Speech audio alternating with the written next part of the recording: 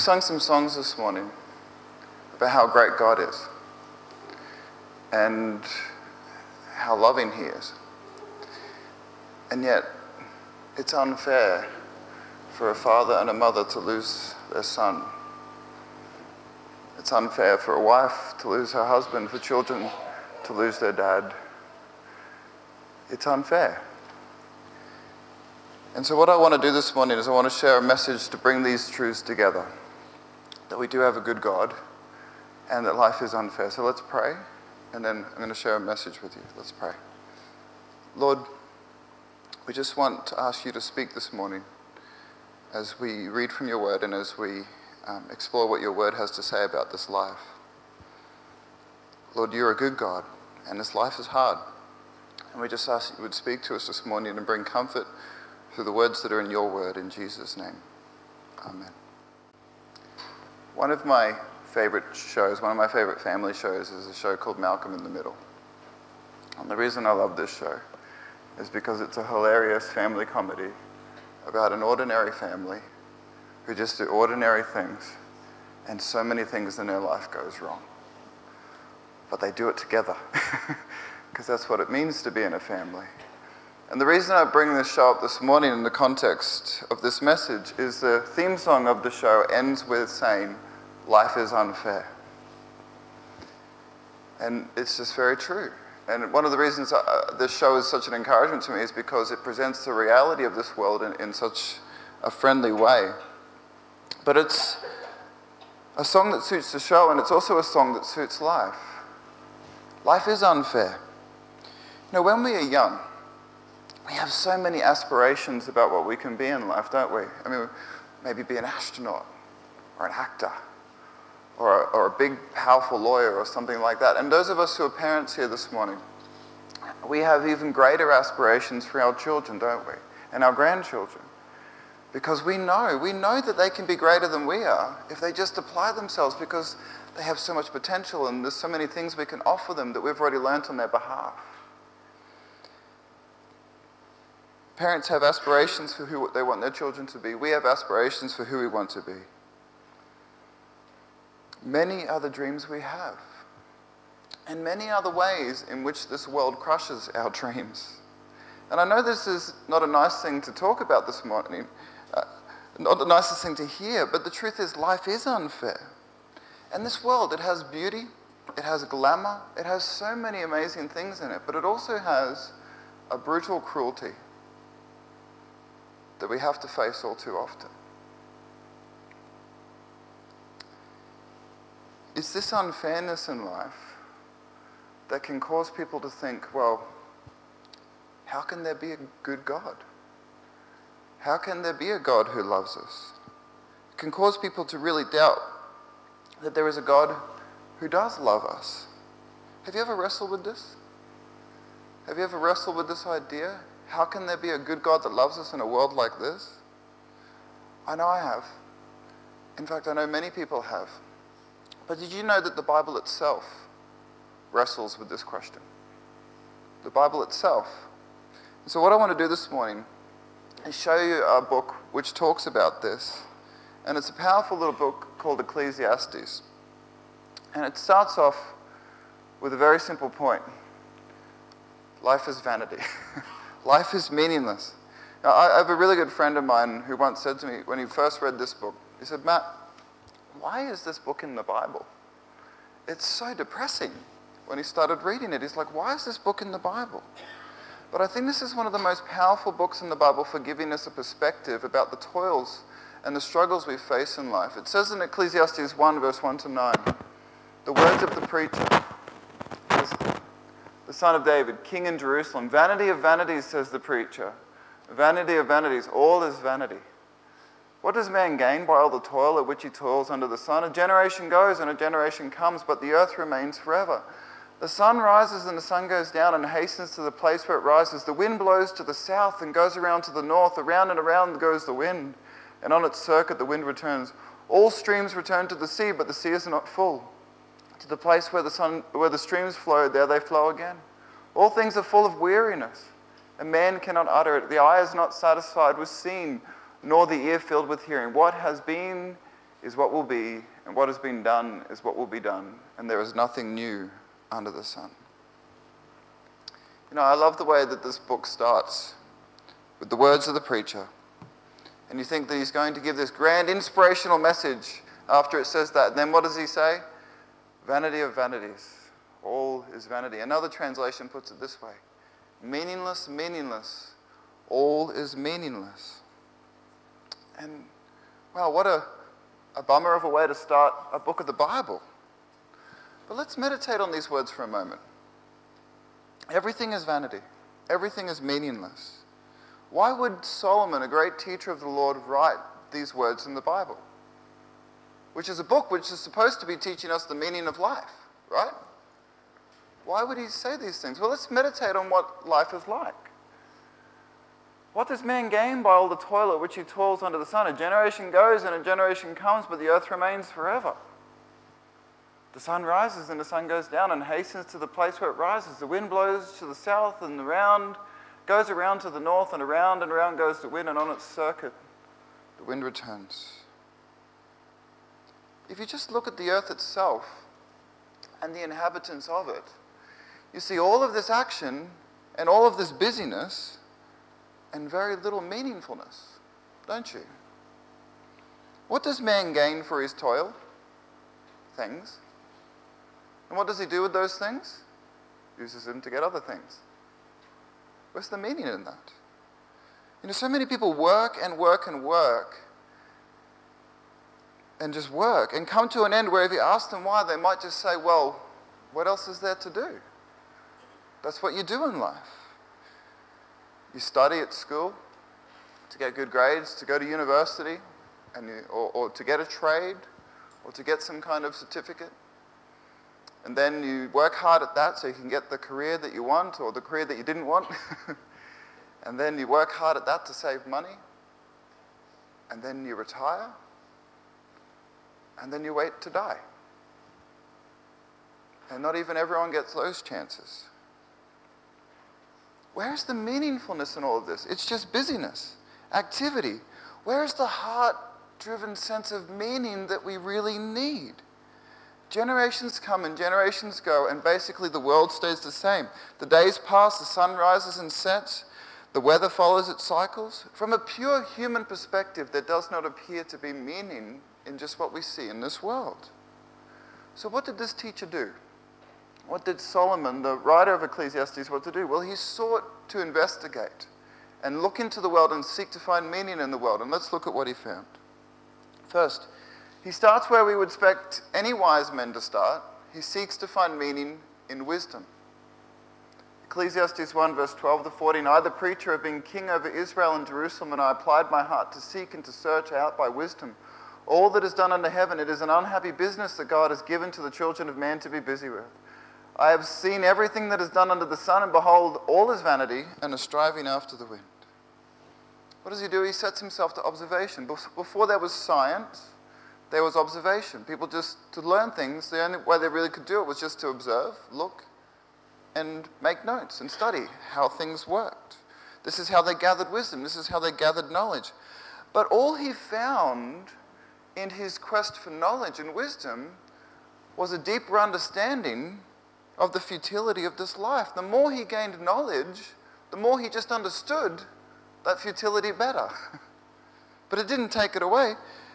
In fact, if all you do is set to observe how this world works and the things people endure, this doesn't give you meaning. If that's all you do, all it does is give you a deeper understanding of how unfair this life is, because so much in this life does seem unfair, is unfair, and seems meaningless. Gaining knowledge just gives you a deeper understanding of the unfairness of life. So where does he turn next? Well, he turns to where I think most of us would think you should turn if you want to find meaning. In pleasure, in things that you enjoy doing. Surely, if you cannot find meaning in books and degrees and studies and wisdom, surely you can find meaning in pleasure. Well, let's see what he says. I said in my heart, come now, I will test you with pleasure, enjoy yourself. But behold, this also was vanity. I said of my laughter, it is mad, and of pleasure, what use is it? I searched with my heart to cheer my body with wine, my heart still guided me with wisdom, and how to lay hold on folly, till I might see what was good for the children of man to do unto heaven during the few days of their life. Trying to find meaning in pleasure in this world is the quest of many. You could call this the Charlie Sheen quest for meaning. And many find that they don't find meaning in this. We all know that whatever pleasure we turn our minds to, whatever it is, whatever you love to do, just think of what you love to do, whatever it is you turn your minds to, what happens if you do it too much? It loses its gloss. It loses its sheen. If you play too much, then play becomes a bore. If we focus too much on the pleasures of this world, then those pleasures become the things that we need to escape from and find diversion from. How many people find on their holidays, I can't wait to get back to work, which you regret just after 3 days getting back after the holidays? Because we cannot find pleasure in meaning. We cannot find meaning in pleasure. No matter what we seek to find pleasure in, our mind will turn it to boredom eventually. And if you think I'm wrong, well, let's listen to the words of a man who engaged in more pleasures than most of us will ever be able to experience because of his great wealth and power. Look at all the things that Solomon says he did. I made great works. He made amazing things. He built incredible buildings. He built the temple of the Lord. He built a palace. I built houses and planted vineyards for myself. I made myself gardens and parks and planted in them all kinds of fruits and trees. I made myself pools from which to water the forest of growing trees. I brought male and female slaves and had slaves who were born in my house. I also had great possessions of herds and flocks, more than any who had been before me in Jerusalem. I also gathered from our silver and gold and the treasure of kings and provinces. I got singers, both men and women, and many concubines, the delights of the Son of Man. So I became great and surpassed all who were before me in Jerusalem. Also, my wisdom remained with me. If you think you can find meaning in pleasure, do you think you can outdo Solomon in the things that he sought to find it in and yet did not find it? Most of us will never come even close to the kind of wealth that he had and the ability to seek after pleasures, even pleasures that we think a man should not have. Now, all of the things that we seek for meaning in pleasure eventually fade. Meaning is not found in pleasure. So then he thinks, well, what about in foolishness? Perhaps meaning is found in foolishness. So I turn to consider wisdom and madness and folly. For what can the man do who comes after the king? Only what has already been done. Then I saw that there is more gain in wisdom than in folly, as there is more gain in light than in darkness. The wise person has his eyes in his head, but the fool walks in darkness. And yet I perceive that the same event happens to all of them. Then I said in my heart, what happens to the fool will happen to me also. Why then have I been very wise? And I said in my heart that this is also vanity. Wisdom is better than folly. Of course it's better. But no matter how much you work to be wise, the same fate of the fool will overtake all those who are wise. We all die. So where does he end up back again? Back at work.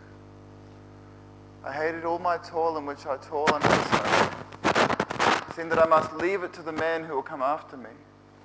And who knows whether he will be wise or a fool? And he will be a master of all for which I have toiled and used my wisdom under the sun. This also is vanity. So I turned about and gave my heart up to despair over all the toil of my labors in the sun. Because sometimes a person who has toiled with wisdom and knowledge and skill must leave everything to be enjoyed by someone who did not toil for it. This also is a vanity and a great evil. We work all of our lives, to gather to ourselves things. Nice things, things that we like. I like books. I've gathered a lot of books. We all gather things. And we seek to preserve them. And then we all of us, end up having to leave them to someone else who didn't work for them. This life is not fair. Ecclesiastes is like a gut punch of truth to the heart.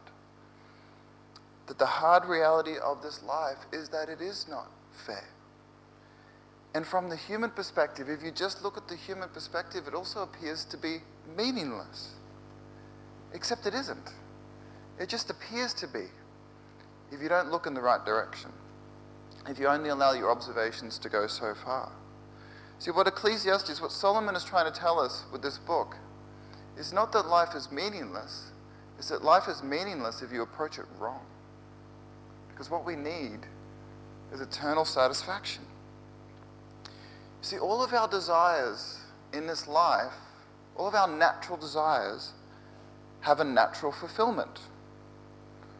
Our desire for pleasure can be fulfilled in pleasurable things for a time. Our desire for food can be fulfilled by eating. Our desire for sex can be fulfilled. Our desire for busyness can be fulfilled in our work. All of our temporal desires can be filled by temporal things, natural things in this life. But we have another desire, one that won't go away. We have the desire for eternal satisfaction. And there is nothing in this natural life that can fulfill it. Nothing in this natural world that can fully satisfy it. And even the Rolling Stones complained about that, right? They can't get no satisfaction. And they were wealthy and famous and popular. Now, if we evolved from some microorganism in a purely natural world, with only natural things to guide our formation to what we are today, then shouldn't we be able to find satisfaction in the things from which we evolved and which shaped our evolution? Shouldn't we? But we can't. Why? Because we didn't come from those things and we're not for those things. Because we were created for a satisfaction that is outside of this world, that is eternal. And that is the only thing which can give us the greater fulfillment we need. See, we should be able to be fulfilled by the natural things of this world if we are just a natural product of this world. But look what he says in Ecclesiastes 1 verse 8.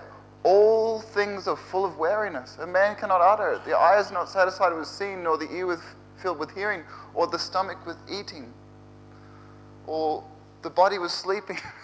None of the things in this world can satisfy us, because we were not created to find satisfaction in the things of this world. See, if we were created for an eternal satisfaction, an eternal purpose, by an eternal being, to find our eternal satisfaction with that eternal being, then our longing for eternal satisfaction is not only reasonable, it makes sense, because it's telling us there's something outside of this world that we need. And that's exactly what Ecclesiastes tells us. He has made everything beautiful in its time. Also, he has put eternity into man's heart. We have a desire for eternal satisfaction because we were created to seek after it and seek the only one who can offer it, and that is the Lord. See, God made you to need to know that you need to seek satisfaction outside of the things of this world. God made the things of this earth for us to enjoy. He gave them as good gifts to us, and they are wonderful gifts, the things that he gives us in this world, right? But he didn't make them to fully satisfy us. He gave them to remind us of the good God who gives them to us. And the conclusion of this little book is really simple. Remember also your Creator in the days of your youth, before the evil days come, and the years draw near of which you will say, I have no pleasure in them. What's he saying? Remember God before all your joy and all the things of this world runs out and you can no longer find your fulfillment in them, which will come. The end of the matter, all has been heard. Fear God and his commandments, and keep his commandments, for this is the whole duty of man, or the whole purpose of man, you could say. For God will bring every deed into judgment with every secret thing, whether good or evil.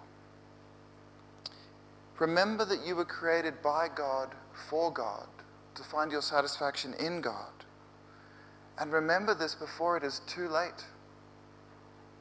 The point of Ecclesiastes is that yes, life is unfair, but it is not meaningless, it is not vanity if you know where true meaning lies. In the Lord and Savior Jesus Christ, in the Lord who made you to know him. Now some people would say to this, yeah, okay, but this world is filled with so much suffering and so much pain, and this is just unfair, which we've been talking about this morning. But this suffering really causes people to trip up on the idea of a loving God. And yes, there is suffering in this life, but the scriptures teach us that suffering comes in because of the sinfulness of humanity. But get this. This is really important to understand. God knows that this life is hard. And God knows that there is suffering in this life. And God knows that there are things in this life which are not fair. And you know what his response to that was? His response to that was to become a little child, born of a virgin, to grow up and to become a man who lived in this world, who experienced the unfairness of this world, who had to work for a living and struggle in a small province in the Roman Empire. And he was an innocent man, a good man. In fact, no one who ever met him could ever accuse him of any wrong. And then you know what happened to this good man, this innocent man? He was murdered. He was murdered by powerful people. I mean, if you want to talk about unfair, that is the most unfair thing that you can ever conceive of, is it not? Someone being executed for a crime they never committed. Someone being harmed by the powerful because he was good. So not only does he know that this life is unfair, he experienced the unfairness of this life on our behalf. Why? So that he could die on that cross to take the punishment for the sins that we deserve. Every secret thing, whether good or evil, we will face an account of. And he took that punishment on our behalf because he loves us. So yes, life is unfair, but we do have a good God, a loving God. And he calls out to you this morning to trust in him, and to trust in him before it is too late. He experienced the suffering, he experienced the unfairness in a way that is probably even more extreme than any of us will ever experience. You know, Luke and his family reached out to me to come and visit him in hospital and to share with him the word of God and to make sure that he was right with the Lord before he passed from this life, before his life ended. And I went to hospital to seek to do that with him. And there is a great tragedy in the loss of his life. There is a great tragedy. You know, death was never meant to be a part of this world. And it sucks. But there is also an element of hope in this. And mercy, because in his passing, you've all been here this morning to come and to celebrate his life and to mourn his loss, but you've also got to hear the message that Luke wanted to hear and the message that his family wants you to hear and that they wanted to hear. And that is very simple, and it is this: trust in the Lord before it's your time. Trust in the Lord before it is your time. Let's pray. Lord, we thank you for your love. We thank you for your grace. We thank you for your gospel. And we thank you that you experienced the unfairness of this life on our behalf. And Lord, we just pray that as we sing this final song this morning and bring this service to a close, that you would just continue to comfort the family and help us to be a comfort to this family. And Lord, that you would turn people's hearts to you. In Jesus' name, amen.